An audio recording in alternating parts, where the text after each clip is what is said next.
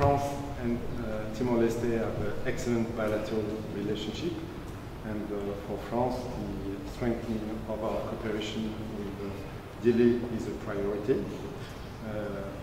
We have the same values, we share the same principles, so there is a lot of confidence between our two countries.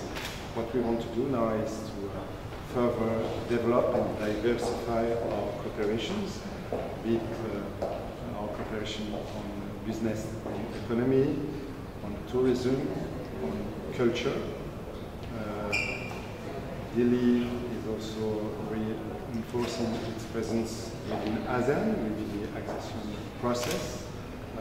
France is a development partner of ASEAN, so it is also another area where we should collaborate. Lastly, I visited, and I am visiting Dili now, because of the presence of the French frigate Vendémiaire. It's also another way for us to develop our partnership with Dili on security and maritime affairs.